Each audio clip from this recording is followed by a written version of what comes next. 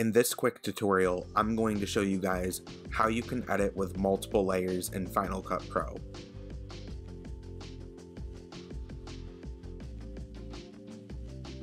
Let's jump into it. So right here we have Final Cut Pro open, and I have a clip in the timeline for the sake of this example. It's just an unedited clip. I haven't done anything with it yet. But what I'm going to do is I'm going to drag in this other clip right here. And obviously you can drop it right there behind the other clip that you're working with. But what you can also do is you can drag it on top of the other clip that you're working with. And this right here creates two layers.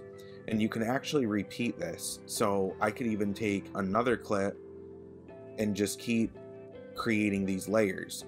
But for the sake of this video, we're only going to work with these two. Now, as you can see, the clip on the top takes priority, so that's what you're seeing. But what you can do here is you can actually go to the transform tool or the crop tool. For the sake of this, we're going to go to the transform tool, and if we shrink this down, it actually reveals the clip that's behind it. So I can drag this anywhere. I can create like a picture-in-picture effect like this. I could take the other clip, I could shrink this down, I can move it somewhere else so that both clips are being seen at the same time. But check this out, when we play it, they play at the same time. They are just layered now. So there's a lot that you can do with this feature, but that is the simplest way to create different layers in Final Cut Pro. But real quick guys, if you are a video content creator and you're trying to grow your YouTube channel, I definitely would recommend you try out TubeBuddy.